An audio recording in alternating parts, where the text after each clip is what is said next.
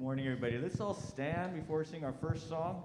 And I'm going to read from Psalm 33. This is one of my favorite psalms.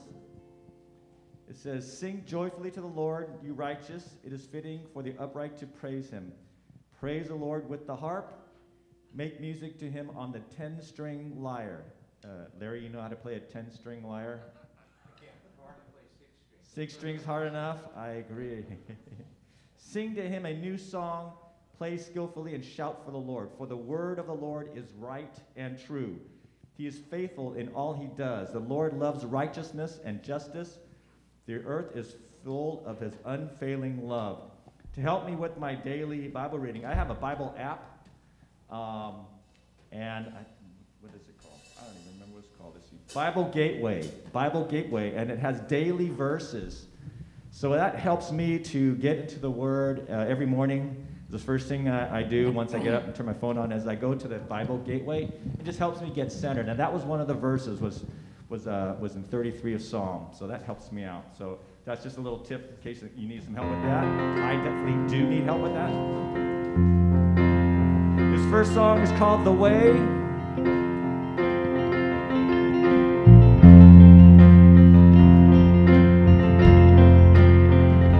Through every battle, through every heartbreak, through every circumstance,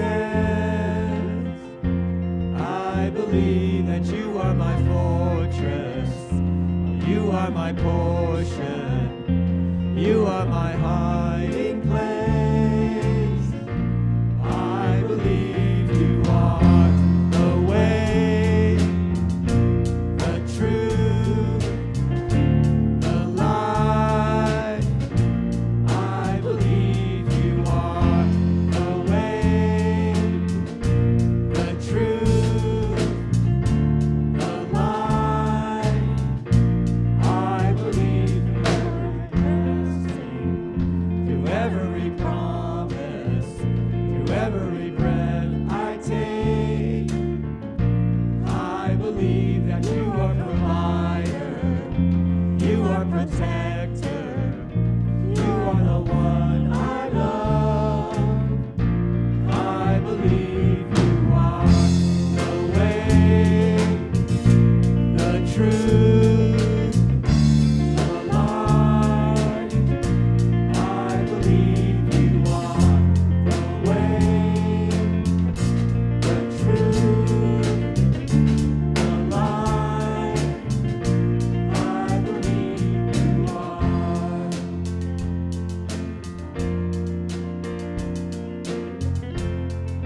The new horizon. It's a new horizon, and I'm set on you. And you meet me here today, mercies that are new. All my fears and doubts, they can all come to, because they can't stay long when I'm here with you. It's a new horizon, and I'm set on you. And you meet me here today, with mercies that are new. All my fears and doubts, they can all come to, because they can't stay long. I believe you are the way, the truth, the light. I believe you are the way, the truth, the light. I believe you are the way, the truth, the light. I believe you are the way, the truth, the light. I believe you are.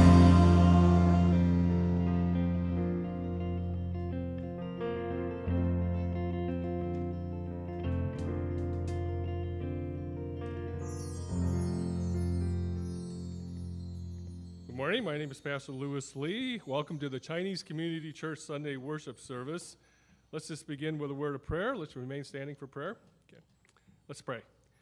Father God, thanks for another beautiful day and the opportunity to gather for worship, both those here in person as well as those joining online later. And Father, we pray that, again, our hearts would be open to you, that regardless of whether we've been worshiping for decades or worshiping just a matter of weeks or maybe even a first-time guest, that, Father, all of us would be open to the touch of your presence, your love, your holiness, your mercy and grace, especially as we prepare for communion today, where we remember in a very powerful and significant way all that Jesus has done for us. And so, Father, we commit ourselves to you this morning in Jesus' name. Amen. Please be seated. If you haven't already done so, could you please silence your cell phones? We would appreciate that. And really appreciate those who've already responded since the announcement last week that our church, CCC, is partnering with New Hope in collecting used shoes. Now, again, no holes in them, but all these shoes will be donated to a Christian ministry called Souls for Christ, S-O-L-E-S, kind of a takeoff on, obviously soul, S-O-U-L. But all these will go to needy folks in Africa, and New Hope has set a goal for themselves to try to collect at least 1,000 pairs of shoes. And I think there were around 500 or so, 500 or 600, and I was talking to Pastor Daniel a while back, and I said, I think our church could come up with at least 100, and I think we're almost halfway to that goal, so, keep bringing those shoes, and we'll be collecting them all this month, so this is actually the first week in February, but so you got another 2 or 3 weeks, so please remember to make a note of that. Just bring them here to church on Sunday mornings, drop them off in the front lobby there, and I'll make sure they get over to New Hope.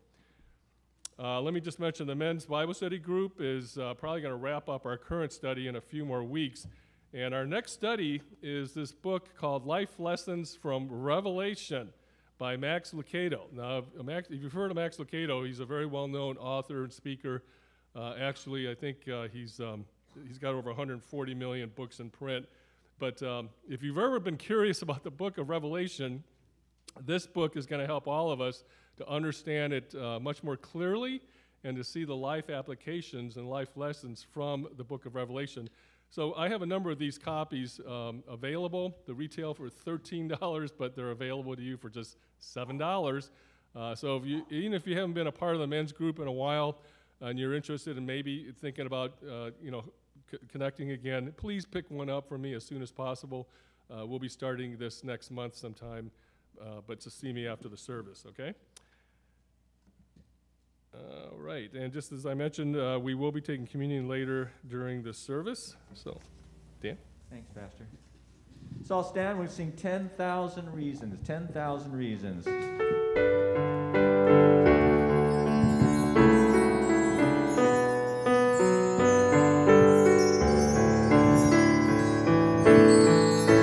Bless the Lord, O my soul, O my soul.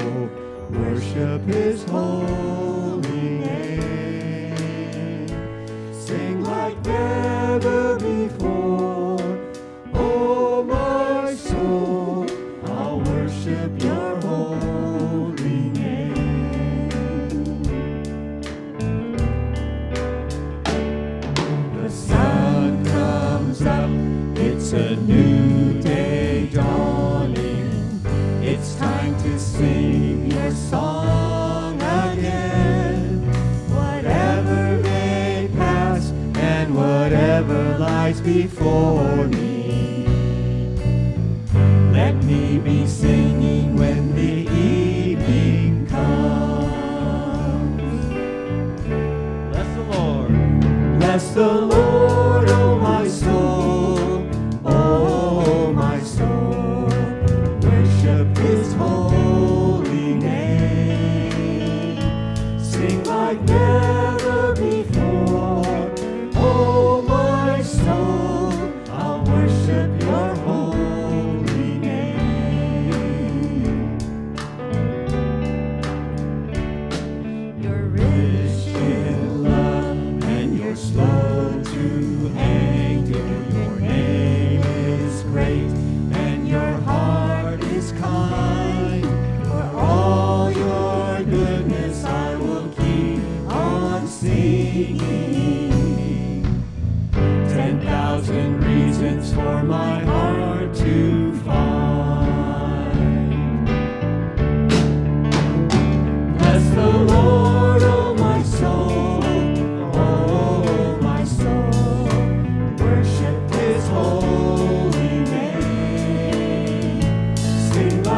never before.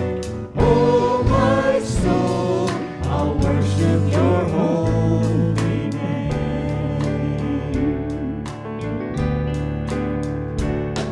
And on that day when my strength is failing, the end draws near, and my time has come. Still my soul will sing your praise unending. 10,000 years and then forevermore. Yes, Lord. Bless the Lord, oh my soul, oh my soul. Worship his holy name. Sing like never before. Oh my soul, I'll worship your holy name. I'll worship your holy name. I'll worship your holy name.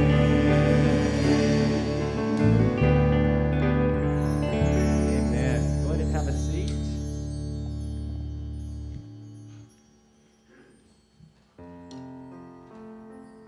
I remember one sermon, pastor actually quoted part of the chorus of this song, Who Am I?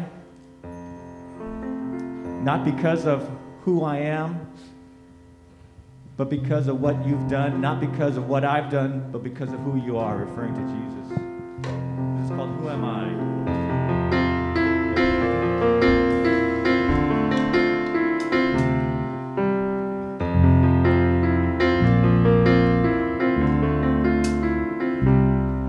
Who am I? That the Lord of all the earth cared to know my name, who cared to fill my earth. Who am I? Like the bright and morning star, I choose to light the way for my ever-wandering heart. Not because of who I am, but because of what you've done. Not because of what I've done, but because of who you are. I am a flower quickly fading, here today and gone tomorrow. A wave tossed in the ocean, a vapor in the wind, till you hear me when I'm calling. Lord, you catch me when I'm falling, and you told me who I am. I'm yours.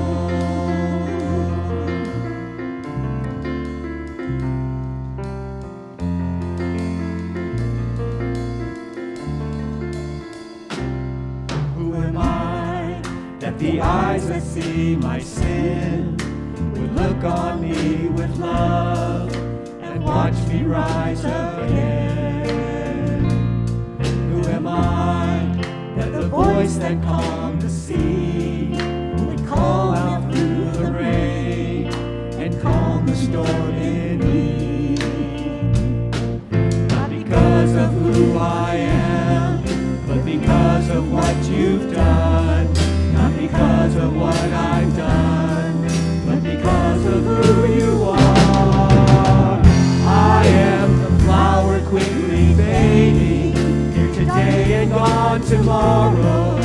A wave tossed in the ocean, a vapor in the wind, till you hear me when I'm calling. Or you catch me when I'm falling, and you've told me who I am. I am yours.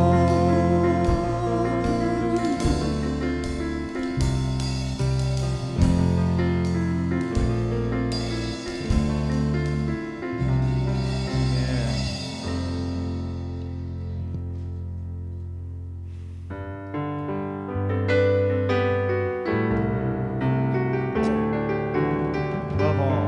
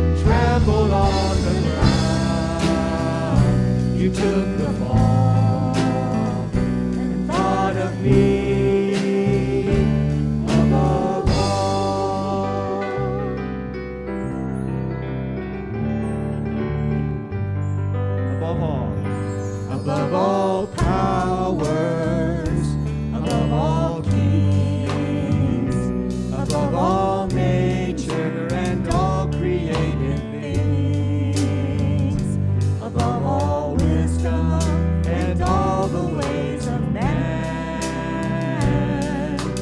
You were here before the world began, above all kingdoms, above all thrones, above all wonders the world has ever known, above all wealth and treasures of the earth.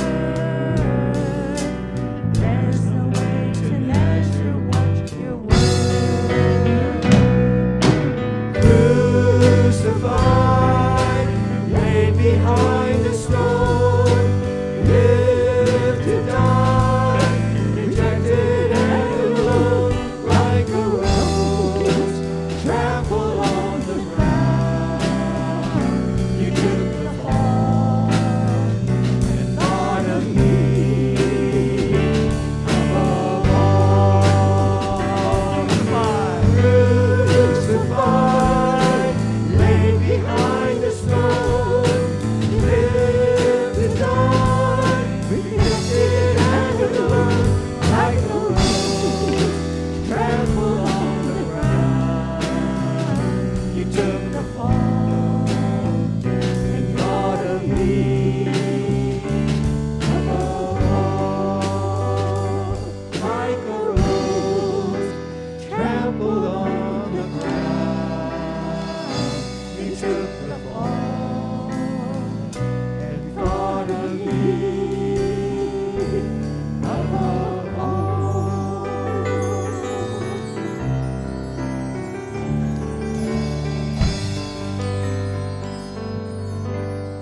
Lord, we just thank you for this morning. We just thank you for this opportunity to gather, Lord, in your house to praise you, to worship you, to hear you, Lord, to hear you speak to us into our hearts through Pastor Lewis, Lord. We pray that our ears and our eyes and our hearts are open for that message, Lord. In Jesus' name we all pray. Amen. Lord, have a seat. Can we have the scripture reader up?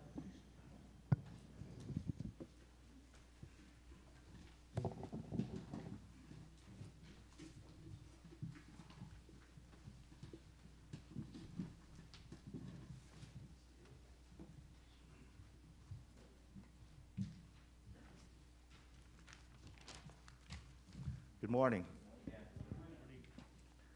Before I read the scripture, I'd like to share something with you. I haven't been able to be here personally for the last several weeks because I contracted COVID. Actually, my daughter Angela and I had both contracted COVID. I blame her because she gave it to me.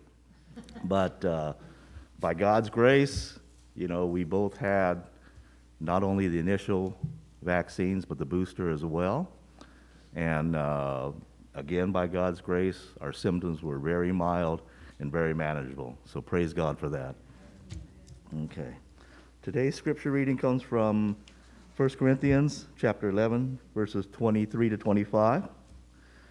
Hear the word of God. For I received from the Lord what I also passed on to you. The Lord Jesus, on the night he was betrayed, took bread, and when he had given thanks, he broke it and said, "This is my body, which is for you. Do this in remembrance of me." In the same way, after supper, he took the cup, saying, "This cup is the new covenant in my blood. Do this whenever you drink it in remembrance of me."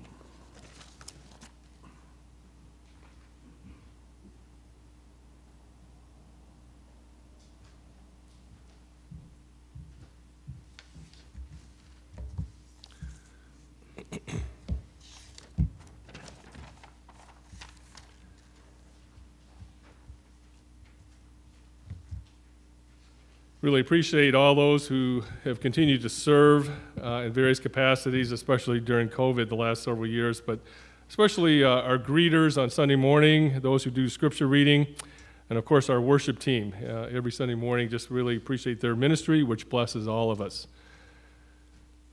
There are many things in the Christian life, in our church life together, that sometimes we take for granted, and sometimes, you know, we even have difficulty explaining why we do certain things.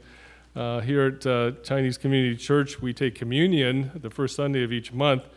And for those who've been attending for a long time, this church or any Christian church, the practice of taking communion is something that's become sort of, we just almost do it without even thinking.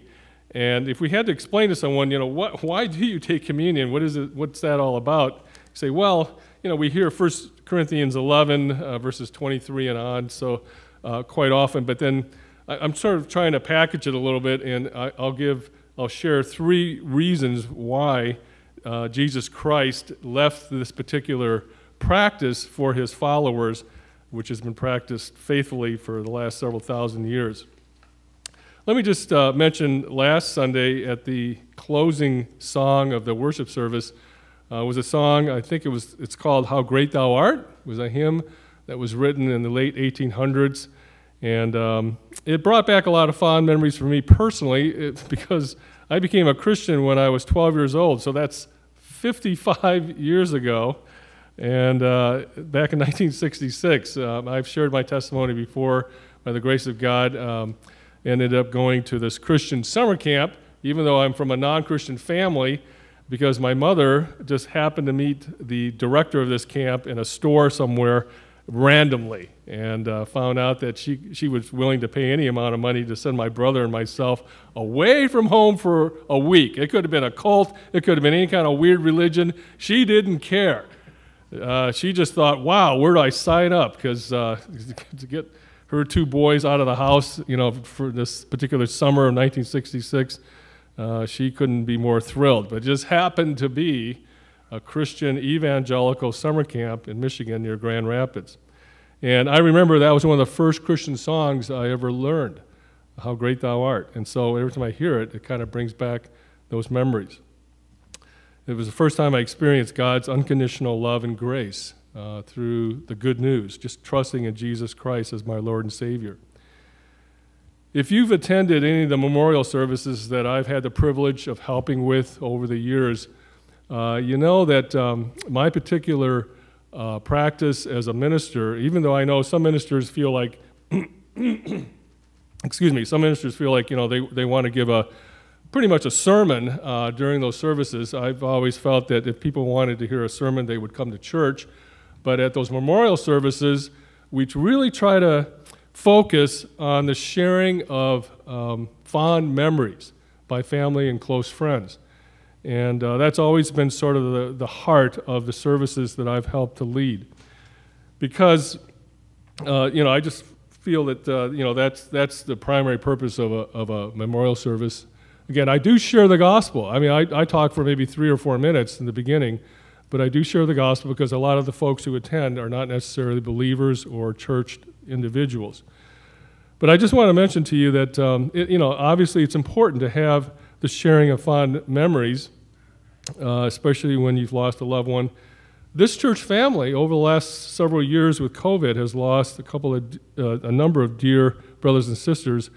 There are at least 6 individuals that I can think of that I've been, sort of keeping track of the last several years. These were faithful members of the church who attended almost every single Sunday. But I've talked to the leaders about having a special service, possibly even as early as next month. Not quite sure. It'll probably be on our first Sunday of a month coming up soon. But it's the theme of that day will be, gone but not forgotten.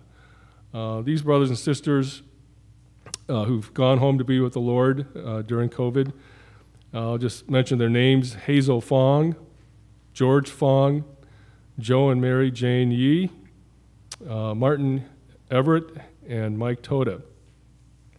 And so as I'm making plans for that special service, it'll be on Sunday morning, it'll be a Sunday worship service.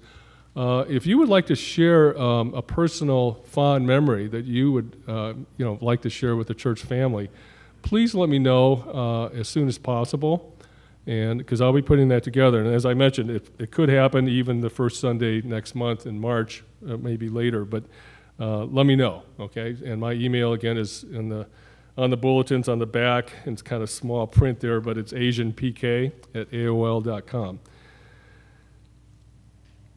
All of us have had unique, personal, positive memories of loved ones who have passed away and gone home to be with the Lord if they had a personal relationship with Jesus Christ.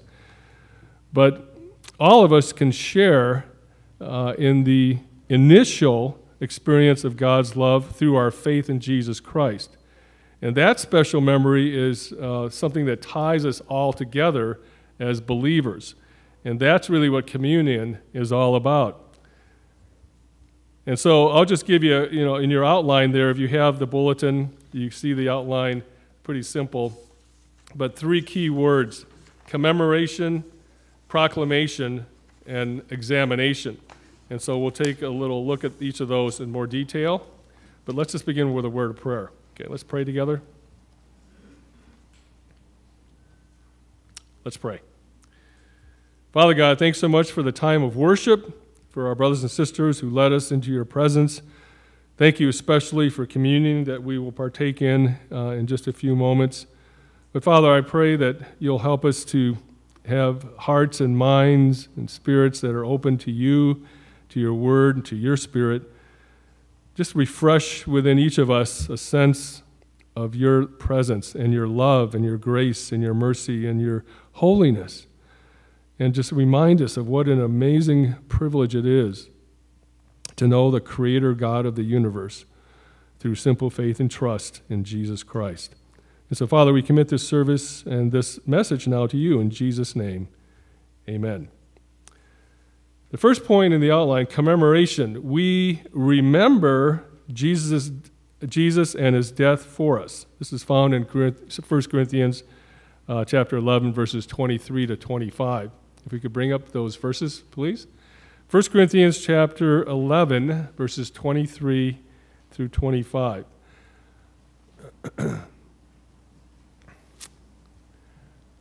Okay. For I received from the Lord what I also passed on to you. The Lord Jesus, on the night he was betrayed, took bread, and when he had given thanks, he broke it and said, "This is my body, which is for you. Do this in remembrance of me." And the verse 25, in the same way, after supper, he took the cup, saying, "This cup is the new covenant in my blood. Do this whenever you drink it in remembrance of me." God has always been seeking to help his people remember him and his many powerful acts of love and deliverance on behalf of his people for his own glory. You think of the Old Testament, Passover. When God brought his people out of slavery in Egypt, he had them do something that was really, if we understand what was going on here, it really is incredible, because the idea of every family, every household slaying a lamb and spreading the blood on the threshold of their doors, I mean, it's just absolutely incredible. You think, why would God have his people do this? It's pretty gruesome. I mean, can you imagine if God wanted all of us, instead of taking these nice little cups of juice and things like that, to actually physically kill a sacrificial lamb and to spread its blood on our, the threshold of our door, just to remind them, because the angel of death was coming through that night, and the firstborn of all Egypt, not only of humans, but every firstborn of all the animals would die. And I know for some you think, wow, what kind of God is that? Is this? But God wants his people to understand, that he is an all-consuming, infinitely holy and righteous God. Yes, he's infinitely loving and gracious and merciful, but sin has consequences. And from the very beginning with Adam and Eve, when they disobeyed God in the Garden of Eden, remember when they tried to cover themselves with fig leaves, and then God comes along and provides the garments made really from fur. So some animals had to die for God to provide this covering. And that covering would be a symbol to the eventual covering of the blood of Jesus Christ that would cover all of our sins. But throughout the Old Testament, God had his people remember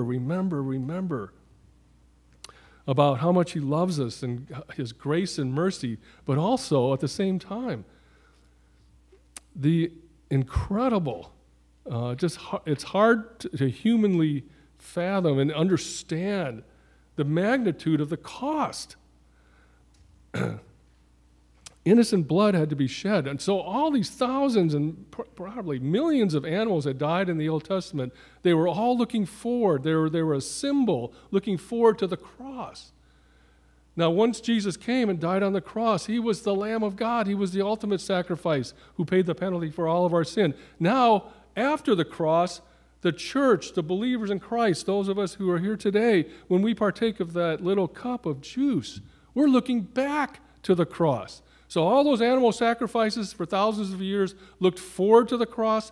All these thousands of years, we look back to the cross. The cross becomes central and becomes preeminent. That, that's all of human history, all of our existence of the universe. It all points to the cross. Why? Because God wanted to glorify himself and to magnify both his holiness as well as his love and grace. Both. They go hand in hand. It's not just one or the other. It's not just, fire and brimstone sermons about God's holiness and wrath and, we're all hopeless sinners. And it's like, wow, where's the mercy and the tenderness and the love and the grace of God? But they have to go hand in hand.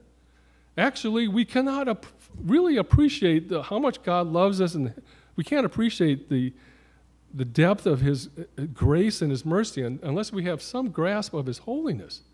Because we have to understand, how far we fall short and what we're all deserving of, an eternal separation from God in a place of wrath.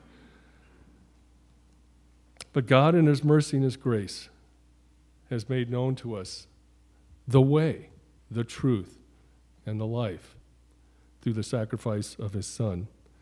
Now, I've mentioned this before in past sermons, but I personally don't have a great memory. I've not been blessed like some of you with having a very good memory. So it's always been a struggle in school and things. That's why I'm always amazed at those of you who can remember so many things. I got this brother-in-law who's got this amazing memory that God's blessed him with, where if you tell him a phone number, he doesn't have to write it down. I look at him and say, I can barely remember my own phone number, And yet, he's proven again and again. I'm looking at him thinking, you better write that down. No, he's got it, and he's got it. He's got that kind of memory. And some of you are blessed that way. But you know what? When it comes to spiritual things, all of us, regardless of how great your memory is or how great your IQ is or how much education you have, whatever, all of us, every single one of us as human beings has spiritual amnesia. We forget very quickly. All of us. We all have this tendency. Now think about it. When's the last time we experienced some amazing blessing from God, whatever it might have been? How long did it take before something happened that was a little more negative, more of a problem, and suddenly, that wonderful praise and worship for God, and God, we're so great and we're so thankful, and it just, boom, it's gone. Now we're just focused on this problem. It's like, I start grumbling and, it's like, where are you, God?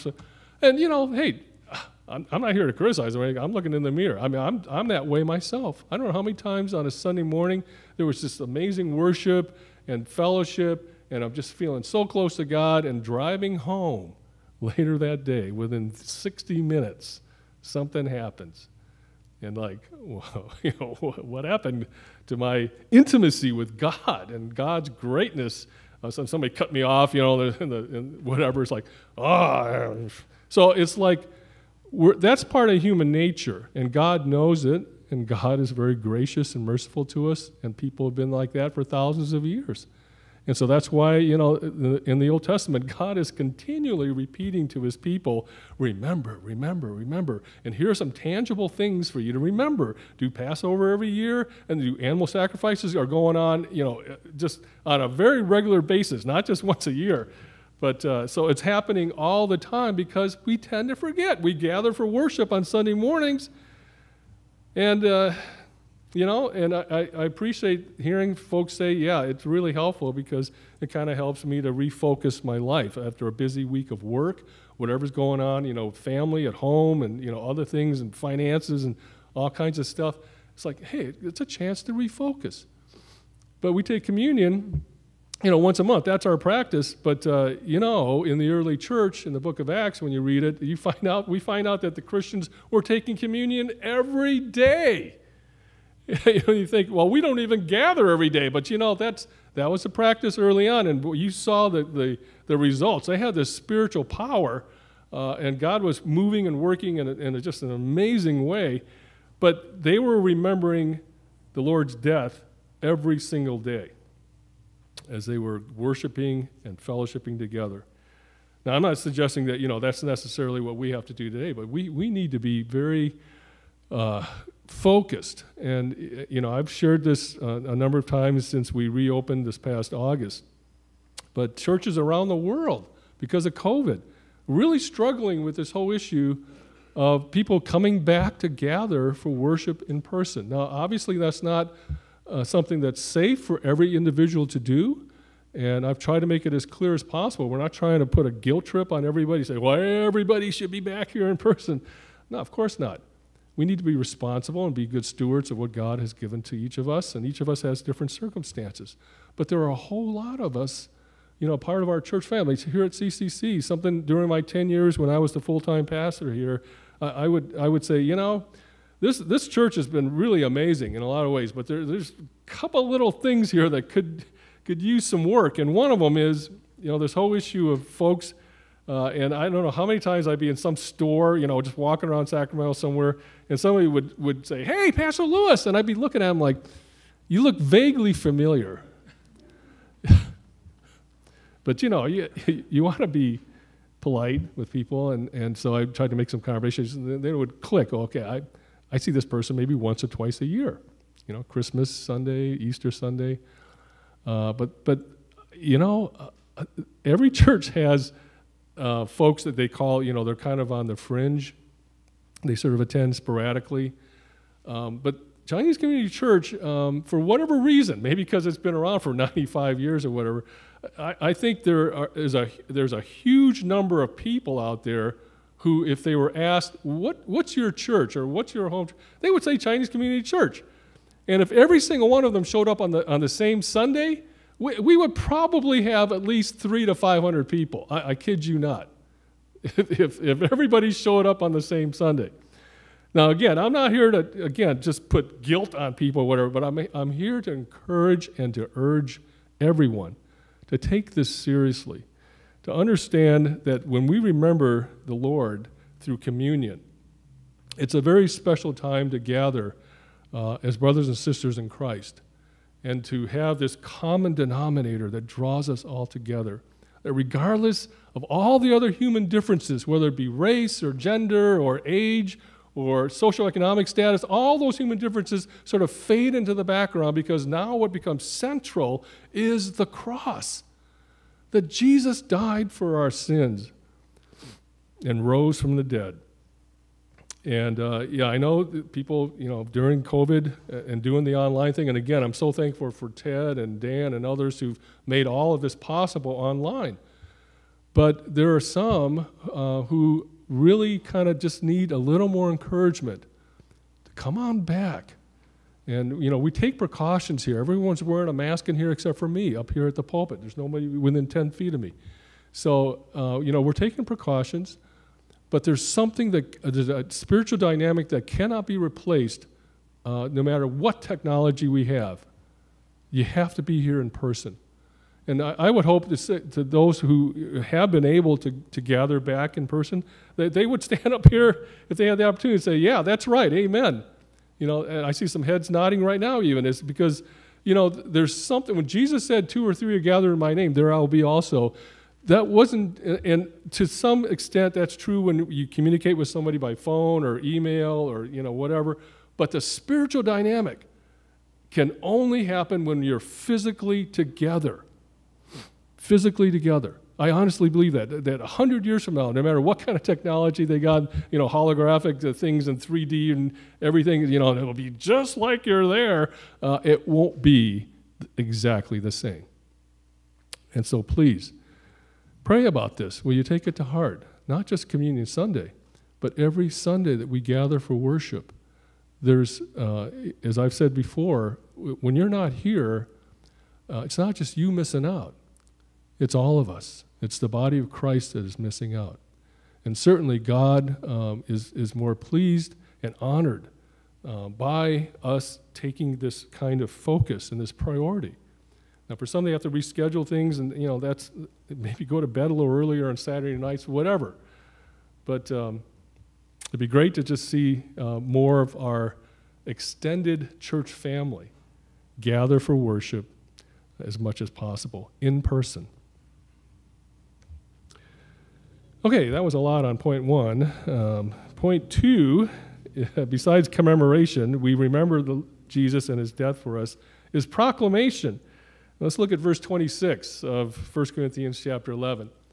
It says, "For whenever you eat this bread and drink this cup, you proclaim the Lord's death until he comes."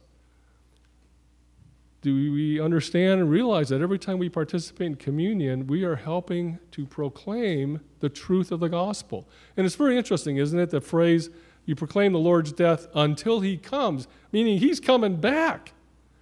And so from the cross is when he first came. That was his first advent. Jesus, the Word, the living Word, the infinite Word, the living Word, he became flesh and he dwelt among us. He was crucified, he was resurrected, returned to the right hand of God the Father. But he's coming back someday. Physically, he's coming back to earth. Now, there's some debate among evangelical Christians even about how, when that's going to happen, how it's going to happen, but they all agree he's coming back, the second coming. And so when we take communion, we proclaim, we're looking back to the cross, but we're also looking ahead to when he comes back. So in between, whether it's a couple thousand years or it's going to be another 10,000 years, we don't know. That's in God's own program. But we are to be faithful, and we are to live our lives in anticipation that it could be today. It could be today. And if he comes back today, what's going on in our own personal relationship with him? Now, again, this is not meant as a guilt trip. It's meant as leading to the third point, really, which is it's a time of examination. It's a commemoration, it's a proclamation, but it's also a time of personal examination. Let me just mention also that, when we proclaim the gospel, we are proclaiming the gospel in word and deed. Both. It's not an either or, but both in what we say, but as well as how we live. And people around us, whether it be our neighbors, coworkers, extended family, whatever, complete strangers, what do they see?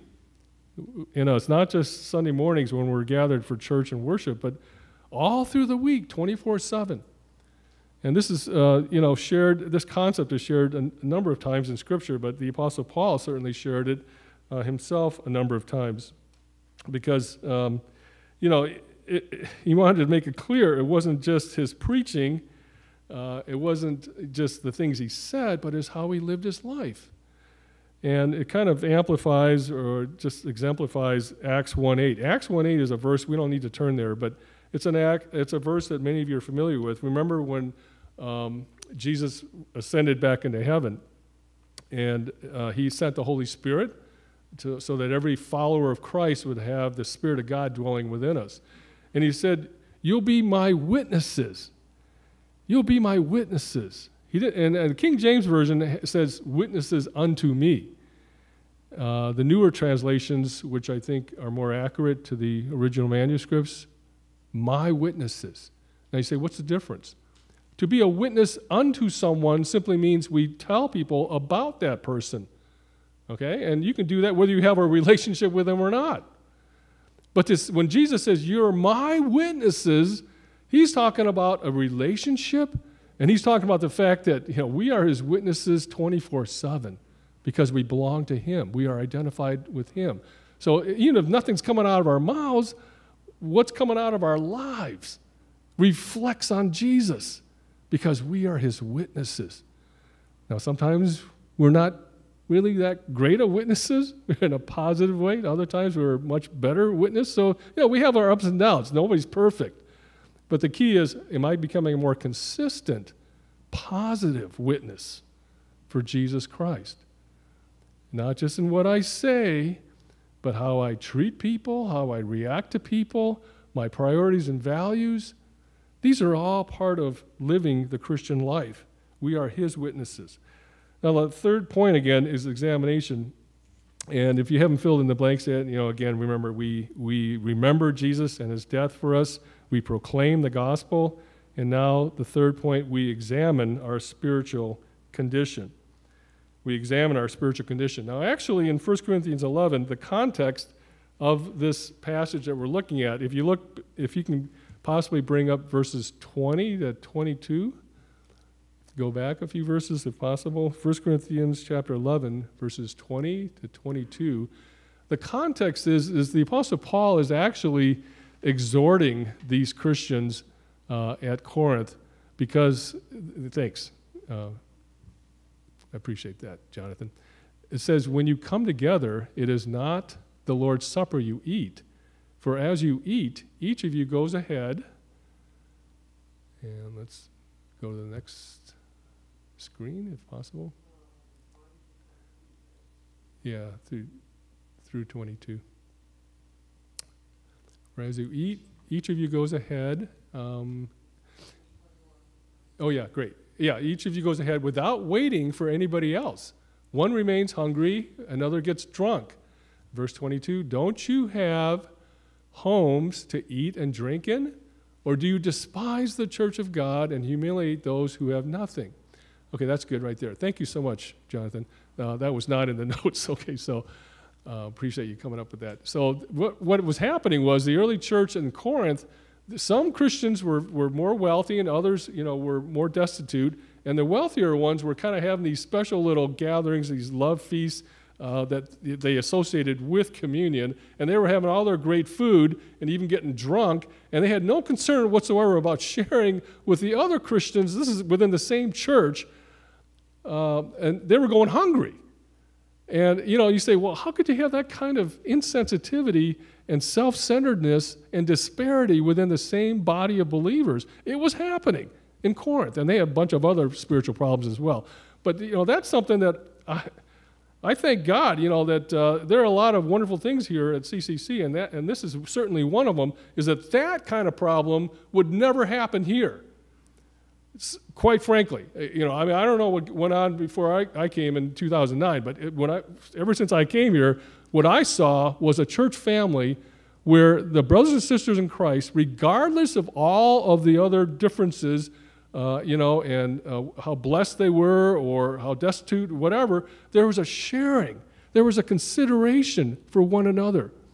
And, ever since I've been here, I know that whenever there was anything that church folks were doing together, especially anything officially as a church fellowship or, gathering for dinner, whatever, there was always the sensitivity about someone who may not be able to afford it. And we always made sure that never hindered anyone from participating. And the generosity that's taken place here so that there would always be the sensitivity that, we're brothers and sisters in Christ. We're a family of God here. There's no hierarchy, depending on all of the other stuff that goes on in our human lives. It just sort of disappears. And that's something that really is to be commended, something that should exist in every single local church. It's like a family. And when you gather for your family gatherings, like for the holidays or whatever, there's no sense of who gets a better seat, because they're doing better than another sibling. Of course not. And in the family of God, that's the kind of unity and harmony that should exist. But in Corinth, unfortunately, it was not. And so the Apostle Paul was kind of exhorting them. And now he's saying in verses 27 and 28, let's go back to, thank you. Therefore, whoever eats the bread or drinks the cup of the Lord in an unworthy manner will be guilty of sinning against the body and blood of the Lord. Now, so there's a broader context for all Christians today, that we pause and we just kind of do a little spiritual inventory. What's going on in my own attitudes and my own actions and priorities and values in my Christian life? How much am I walking and living my Christian life in a manner which honors and glorifies God? Are there some things that are kind of out of sync with that goal, with that focus? And that's going to be true for all of us. And some may say it might be something small, or maybe something bigger, whatever, but we need to deal with that personally. And it's a time, an opportunity to just pause and reflect a little bit and to remember, Jesus died for my sin. Is there some unconfessed sin in my life? A sin of commission, something I know I'm doing that I shouldn't be doing, or something I know I should be doing that I'm not doing, a sin of omission. They're both sin. They both fall short of the glory of God, of this new life that God wants us to live out, that he made possible through the death of his son. So all of us have something like that. So it's a time to personally reflect on it and to take of the elements, the bread and the cup, in what's called a worthy manner. A worthy manner. A worthy manner that reflects of what they represent. They represent the body and blood of Jesus. And I think, all of us, if we're honest, we got to admit there's been at least one communion in our lifetime where we just maybe, we're just doing it kind of flippantly. Just going through the motions, okay, just part of the service, I'll just get this done with. All of us have done that. But let's get back to the real original purpose and intent. Why did Jesus give us this particular practice? He wants us to remember him in a very significant way, and in a way that would cause us to confess any unconfessed sin, but also to just be able to experience that renewed sense of fellowship and closeness and intimacy with the living God. James chapter 1, we don't need to turn there, but James chapter 1, verses 22 to 25, remember it talks about how the Word of God, the written Word of God, the Scriptures is like a mirror. And it says, when a person looks in the mirror and sees things that need to be adjusted, they need to adjust them, and if they just turn away again, it's kind of like the person who looks at the Word of God or hears the Word of God should see the area of sin or shortcoming, whether it's an attitude or an action or behavior or the way we treat people, whatever, and we see it clearly like a mirror, and we just turn away. And, it's like, I think we all understand that before we go to an important meeting or gathering somewhere, we're going to look at a mirror, because if there's some kind of food stain on the side of your face or something, you don't want to go to that meeting. There was a meeting I had an opportunity of attending a number of years ago. Actually, it was right after 9/11. Right after 9/11, PBS gathered a group of leaders from around the country, from every walk of life. There were some senators there. Madeleine Albright was there. And somehow, because I had my some involvement with the Promise Keepers back in the late 90s. I was their national Asian American coordinator. So somehow they wanted an Asian American guy, they wanted a Christian guy, whatever. And so somehow my name got into that, and I got invited to this thing. It was at the Wye River Conference Center in Maryland, not too far from Washington, D.C. I got to meet Madeleine Albright in person, like, woo, to actually shake her hand. But the thing is, it was a 2-night, 3-day conference, all right? And at the last morning, as I was getting ready to leave, and there were hundreds of people there, somebody came up to me and they looked at my name tag and they said, "Oh, your name is Lewis, and you're with a group called Ministries for English-Speaking Americans?" And I was mortified because I had failed to look at that name tag more carefully myself. The ministry is called Ministries for English-Speaking Asians. That's MESA. Ministries for English-Speaking Americans would be a pretty huge ministry, right? Yes, I minister to millions, hundreds of millions of people. That's me. That's I've never heard of you. So it's like, and because I failed to look at, in a mirror, whatever, just to reflect on what are people going to see when they see me. And that was the last thing that happened before I left. So that means the entire 3 days and 2 nights, Madeleine Albright, whatever, everybody's seeing my name tag, Ministries for English-Speaking Americans. Wow. This is somebody I want to get to know, man. This guy should be on my radar. Ministries for English-Speaking Americans. Well, and I'm sure we've all had somewhat embarrassing situations like that where because we did not look in a mirror more carefully, or we did notice something and we didn't bother to change it, whatever it might be, it's like, man, You know, the Word of God is supposed to be a mirror, a spiritual mirror for us to see clearly. Because we all get a little fuzzy. You know, we all think, you know, we might be looking great until we look more carefully in a mirror. And then it reveals to us. But, you know, just knowing and seeing without doing is a major problem. It's just like the guy who's got the big mustard stain on his face. He looks in the mirror, sees it, and says, who cares? Doesn't bother to wipe it off, to deal with it. That's a real problem. And unfortunately, let's face it, as Christians, there are times like that. We come to church, you know, we read the Bible, we see all these things, and sometimes we don't respond appropriately. But when we take communion, it's a time not only to remember Jesus, a time to proclaim the gospel, but a time to personally examine what's going on in my walk with Jesus Christ right now. You know, don't look at everybody else. I mean, there's a lot of crazy stuff happening in our nation, and we could really lose focus very quickly. You know, but we can't change anybody else. We're not responsible for anybody else. We're responsible for the person in the mirror. And, you know, as the one who preaches and talks to other Christians about this stuff, that mirror needs to be really big for me. And so that when I'm preaching or teaching the Word of God, it's not like, oh, you people out there need to do this and that, whatever. It's like, oh, no, you know, what about me? Because I'm going to be held to an even higher standard.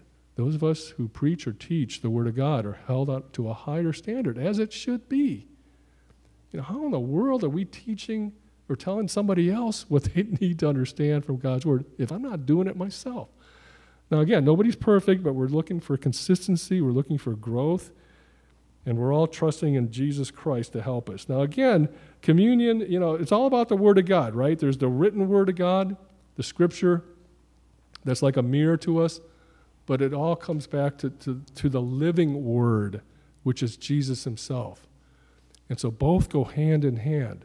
You see, you hear some people sometimes, well-meaning Christians, say, oh, I'm all about Jesus. I don't care about the Bible. It's like, what are you talking about?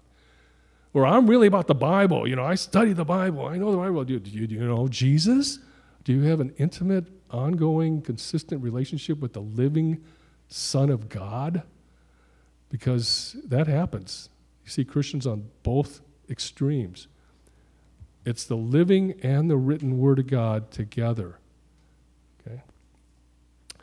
So, if somebody asks you later today, you know, what is that communion all about? What's this Lord's table thing? Hopefully you can, you know, think of at least 3 reasons from 1 Corinthians 11. It's a time to remember, a time to proclaim the gospel, a time of personal examination. Let's close in prayer.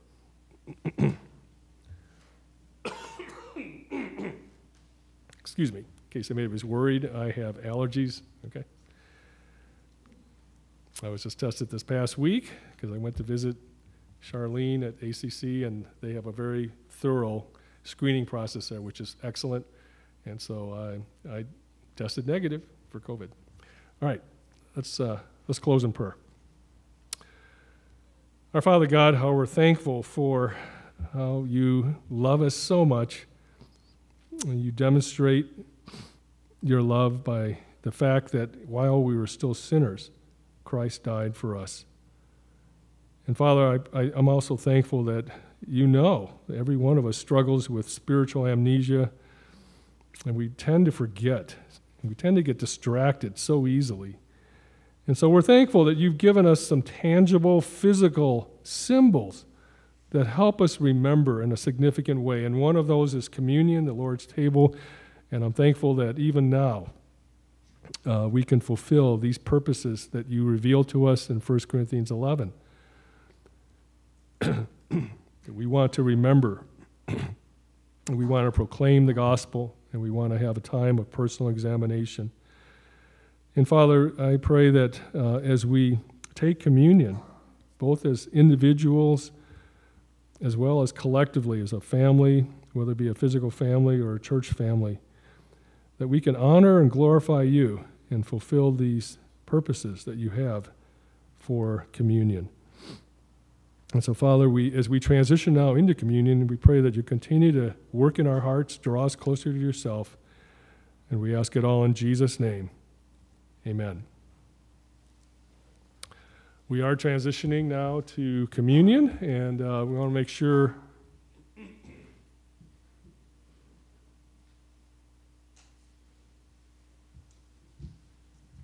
everyone has one of these little cups. If you don't have one of these little cups, could you please raise your hand and someone can bring you one? Anybody? Everybody's got one? Okay, super. Now don't start peeling off the layers yet. I hear some people. It's kind of funny, isn't it? I don't know, that's human nature or whatever, but you get something like this and you just start pulling on those little tabs. And some of you have done this before, so I'm not concerned about that. But if this is your first time, then it's more important to listen carefully to the instructions so we don't spill the juice in these pews, okay? So what I'd like us to do, though, is just reflect a moment as I read the passage we just looked at again, just to prepare us again for communion. But I like to read this every time we take communion. 1 Corinthians chapter 11, starting in verse 23. For I received from the Lord what I also passed on to you.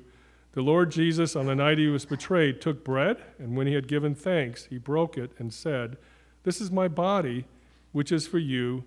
Do this in remembrance of me." In the same way, after supper, he took the cup, saying, "This cup is the new covenant in my blood. Do this whenever you drink it in remembrance of me. For whenever you eat this bread and drink this cup, you proclaim the Lord's death until he comes."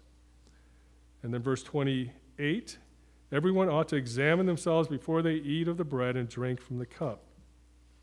And so I'm going to just pause for a word of prayer at this time, and if we can just have like 30 seconds of silent prayer where each of us can just ask God to search our hearts and our lives, and just to help us to deal with any unconfessed sin in our lives, and to bring that before him so that we can partake of the elements in a manner which would reflect how much we understand and appreciate that Jesus died for our sin. Okay, so just take a moment of silent prayer, and then I'll lead us in just a moment, okay? Let's pray.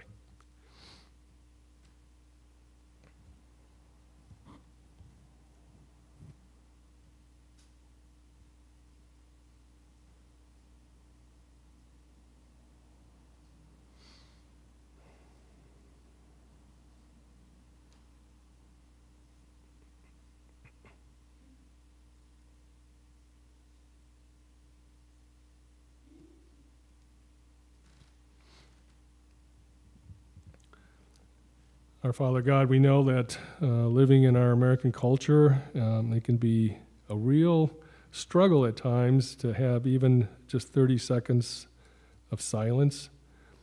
We heard some street noise in the background, but for a moment, for us to be able to reflect and to focus on you and your greatness and your majesty and your awesomeness and your holiness, your love, your grace, all magnified through the sacrifice of your Son, Jesus.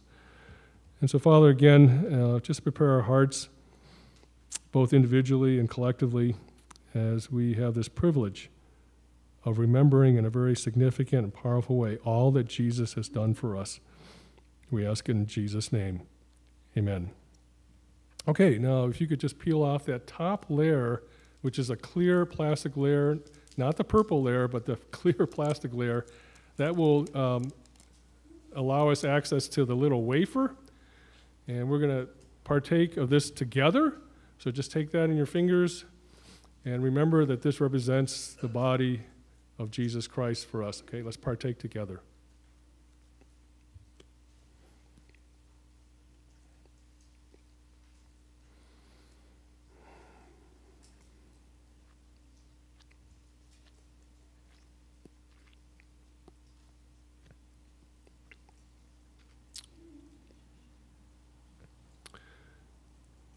Okay, if you could peel away that purple layer very carefully, because now this will expose the juice and we don't want to spill that.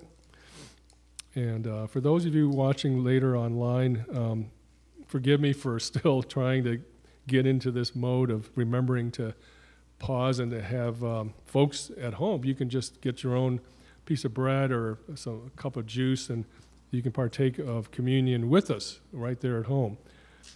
But as we peel away that purple layer, it will reveal the juice. You don't have to pull it all the way off, just enough so that we can sip it together.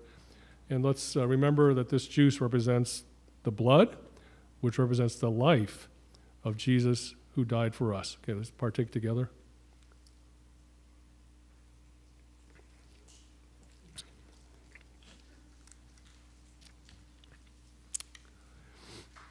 Okay, let's pray. Well, we're transitioning to pastoral prayer, so let me just mention, as I mentioned briefly, our dear sister Charlene had bladder cancer surgery this past week. Things went very well, and she was able to recover at, excuse me, I'm losing track of time. Was the surgery this past week or the week before? Anybody remember? Is the week before? Yeah, okay. Yeah, it was a week before, and then she was able to recover at ACC Nursing Home. And praise God, she was doing much better. I was able to see her on Thursday, and I was really kind of shocked because, and I was expecting her to be wheeled out in a wheelchair, and she came walking in on her own. And she said she was actually was able to go home the next day. So she went home this past Friday and is recovering at home. Deeply appreciates our prayers and our ongoing prayers for any additional treatment that needs to be done. Just give wisdom to the doctors. And again, she's very grateful for all of us praying. Okay, just join with me at this time as I remember a number of praises and prayer requests. Okay, let's pray together. Our Father God, we're thankful for another opportunity to worship in the fellowship together, and especially with communion. And Father, I just praise you together as a church family for watching over our dear sister Charlene, who had successful bladder cancer surgery a week and a half ago, and was able to recover at ACC Nursing Home, and that you're watching over her, and she's home now, and probably going to watch this online later, and just how thankful she is for our prayers and our thoughts and our concern. We do pray for wisdom for the doctors as they figure out additional treatments, and pray that we can trust you for complete healing and recovery for Charlene. And we're thankful, Father, that we can remember to pray for those who have different physical struggles and with loved ones especially, and we think of our sister Doreen and her mother who's under hospice care. And we pray that you continue to keep her comfortable. Thank you that she does know you personally. Thank you for a great visit, a time of visiting with her former pastor. And thank you, Father, for just the opportunity to pray for those who need your special comfort and encouragement because they have lost a loved one very recently. And we think of May losing her father, for Carol, who lost her mother-in-law, and others in the church family. And we pray and we're thankful for how often and how frequent the church family responds, not only in praying for one another, but reaching out with expressions of encouragement, whether it be a phone call or an email or a card or even a visit when it's appropriate. And so, Father, we're thankful for a church family that experiences new life in Christ, but experiences and shares your love with others as we have opportunity. And so, Father, we're thankful for this morning of worship and fellowship. We give you all the praise and thanks in Jesus' name. Amen. Let's all stand as we sing about his grace, which is his blessings on us when we don't deserve it, his amazing, amazing grace.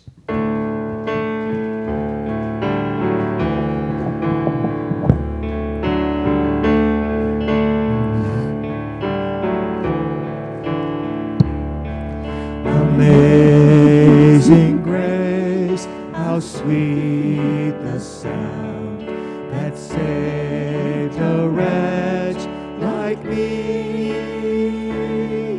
I once was lost, but now I'm found. Was blind, but now I see. 'Twas grace that taught my heart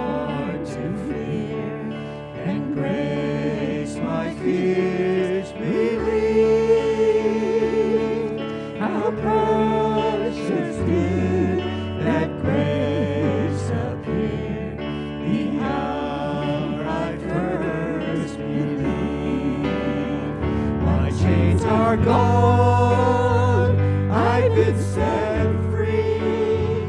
My God, my Savior has ransomed me. And like a flood, His mercy reigns. Unending love, amazing grace.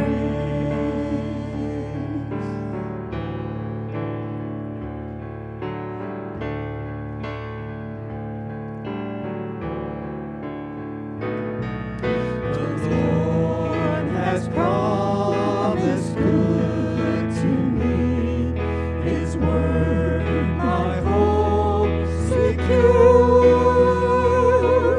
He will my shield and portion be as long as life endures. My chains are gone, I've been set free. My God, my Savior has ransomed me. And like a flood, His mercy reigns. Unending love, amazing grace. My chains are gone, I've been set free. My God, my Savior has ransomed me. And like a flood, His mercy reigns. Unending love, amazing grace.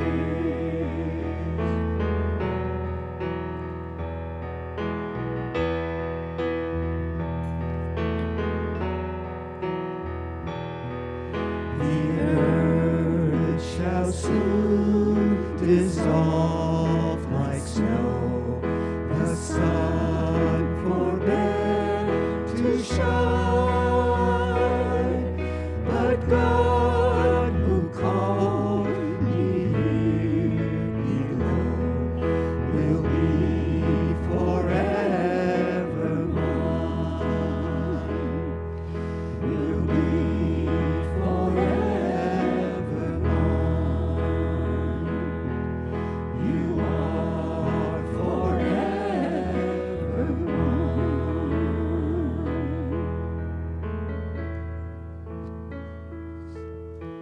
Let's remain standing for closing prayer, and let me just mention briefly, because, you know, to me, humor is a real gift from God. And when I saw Charlene at ACC on Thursday, she told me some funny stories about Mike from many years ago, and perhaps that'll be shared later during that special memorial service that we have here.